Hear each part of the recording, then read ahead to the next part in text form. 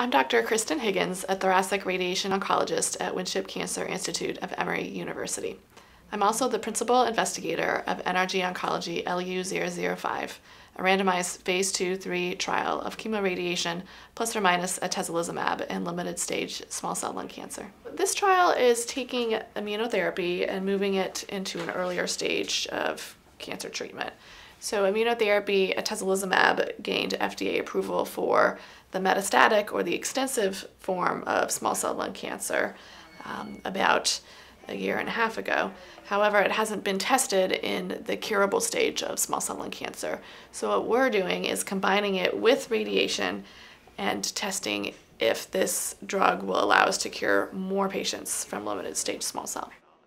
It was kind of a shock. He came back with the results from the biopsy that it was small cell lung cancer. We were really lucky with Lisa. She had had a knee surgery planned, incidentally had a chest x-ray.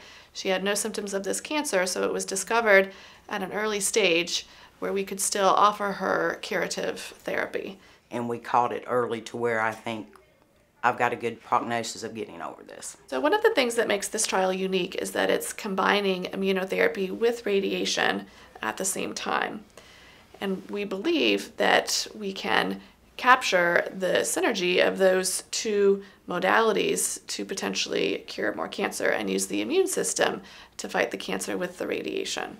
And that hasn't been done before in any large phase 3 trials for limited stage small cell lung cancer. Right now, I would say the 5-year survival of limited stage small cell lung cancer with standard therapy is about 25 to 30%.